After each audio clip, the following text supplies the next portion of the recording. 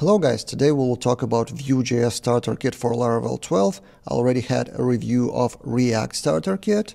On this YouTube channel I had two videos for CRUD project part 1 and part 2, and this will conclude the trilogy of courses on Laravel Daily. We released all three already for React, Livewire and Vue, and on YouTube I will try to summarize the main points. In the full course on Laravel Daily we create this table with CRUD of tasks, and in this video I will show you the main thing that you need to know how to start customizing things after you install Vue Starter Kit. So I will demonstrate you the first 4 lessons of that course, which will show you how to customize things after installation, like change the text here, how to change the layout to top navigation, add menu item here, and add a table from Shadcn Vue components. Let's begin.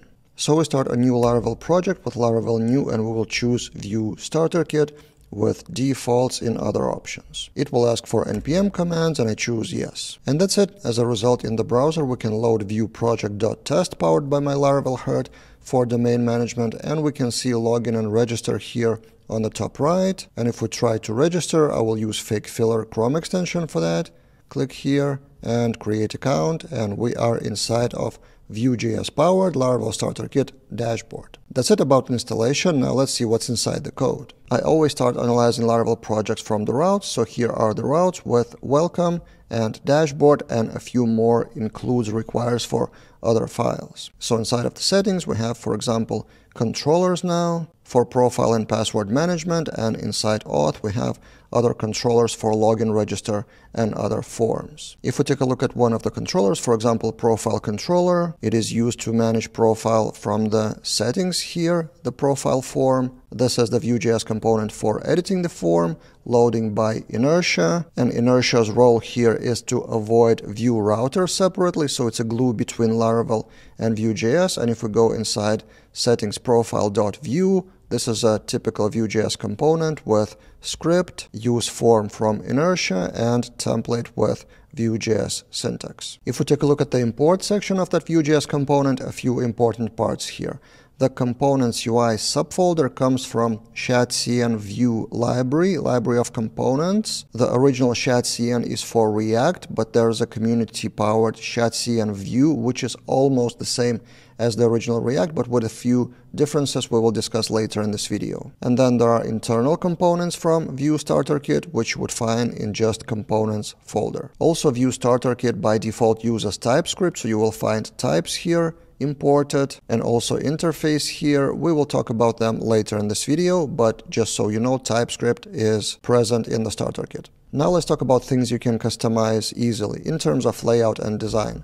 I will zoom that in, and let's, for example, change something in the logo. The customizations may be in the Vue files or in the CSS. For example, if we open the file app-logo.vue in resources.js components, here is the text. For example, we can change that to Vue tasks, for example, which will be the CRUD of tasks in this video later. We change the text, and to apply the changes, of course, we need to run npm run build or npm run dev. I will just leave it in the background for future changes. And then if we refresh the page, we have Vue tasks here. Other changes may be in the CSS. For example, if you want to change the color of active menu item, there's a file resources CSS app CSS with some styling customized already by Starter Kit, and we're interested in the sidebar accent one. So we change those items. I will paste it from my notes to these values, and now we have different color here for the active menu item. And the final customization I will show is the layout. So by default there's a sidebar layout, but there's another option which you can easily change, the top navigation. So it will be called a header layout. There's a file resources.js layouts app layout.vue, and here it imports app sidebar layout. All you need to do is to change to app header layout, already auto-completed by my PHP Storm. I just changed that, and this is our page with top navigation. The next thing is to add a menu item here called tasks and create a table of tasks. For the data, this is what I've done behind the scenes, made a model with migration and factory. So this is a simple model. I will not even stop here. This is Laravel fundamentals, a few columns with factory and fake, and database header just seeding 10 tasks, and this is our database table of 10 tasks in MySQL. Now let's generate a resource controller working with that model task, which would at first return just the table. At first, let's take care of the index, and we have inertia here, and index inertia render returns the Vue.js component, which doesn't exist yet, we'll create in a minute, with all the tasks from the database. Next, we add that controller to the route, so route resource tasks with task controller class imported on top, and also let's add middleware auth here. You can of course refactor those groups or a few routes into one group, but this is a personal preference. And now let's go to that controller and create tasks index. We need to create that file in resources.js pages, so we go to pages, new file, tasks index.view. And this is the first static content. We use the same app layout. We use head from inertia to have that on the top in the title, and we also specify that we use TypeScript. We're not doing that for now, but still for the future, let's specify that on top. And if we now go to URL of tasks, we see that page. Now, how do we add the menu item on top? This is configured in the file resources.js components app header.view. In here, you can see main nav items. So we just copy paste and add tasks to URL of tasks with icon. Let's import another icon. Icons are imported from Lucid View next here. So we can add one more, for example, briefcase icon like this, and then we specify that here like this. And this is our new menu item. Now let's build the table of tasks. And for that, we'll use our first component from Shadcn.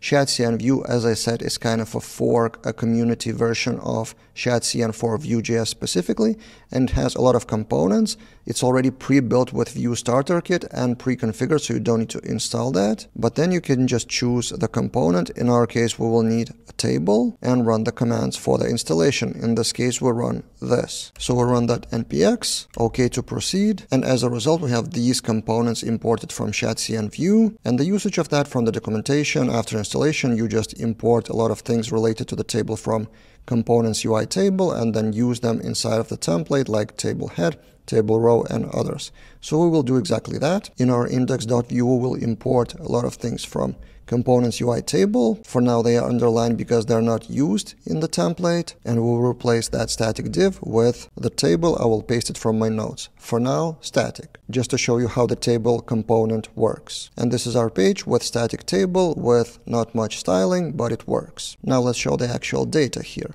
So in the controller, we pass that as tasks, and we need to accept that in the index.view here. But first, we need to talk about TypeScript. Remember, in the profile.view, this line imports something from types. And types are defined from Vue.js Starter Kit itself. And remember this nav item. We already used it. When we added a new nav item, this is the structure. The items have type of nav item array list, and this is exactly the purpose of TypeScript. You define the type or the interface here, and then every other developer who used that structure knows what the structure should be, and TypeScript would flag or warn you if something goes wrong according to the structure. So in that fashion, we need to define the type for task, which we would do in that file index.t.ts. Again, I will paste it from my notes. We define the interface of task, and then in our index.view, in that script section, we need to import that task from types. Then we define the property interface for tasks. So this is the Vue.js syntax for properties, and now we can use tasks here in the table. Instead of that one table row, again, I will paste it, we will have v4 loop, task in tasks. And this is the benefit of TypeScript, the autocomplete of IDE. For example, if I put dot in here, then my IDE PHP Storm would suggest from TypeScript what are potential properties. And now if we refresh our page, we have 10 tasks from the database loaded in our Vue.js component. So these are the basic things that you need to know about Vue Starter Kit, how to create something on top of that. You add menu item here, you choose or customize the layout, then you create your Vue.js component, which may or may not use TypeScript. That's your personal preference. The routes are done with Laravel, controller, and return inertia render for components. And then for visual view of those components, you use either the pre-built components from the starter kit. Here I highlighted them on the left, like heading, like icon, inputs, and others, or go to shadcn.view and see what components are available to you to use. If you want to continue with this demo, you can proceed with course on Laravel Daily. So I've shown you the first 4 lessons. From here we go to build the full CRUD, and then add more features like table pagination, the date picker, file upload, filter in the table, and then widgets on the dashboard. I will link that course in the description below. Also with that course, you will get the link to the GitHub repository. What do you think about this Vue.js starter kit? Will you use it for your projects? Let's discuss in the comments below. That's it for this time, and see you guys in other videos.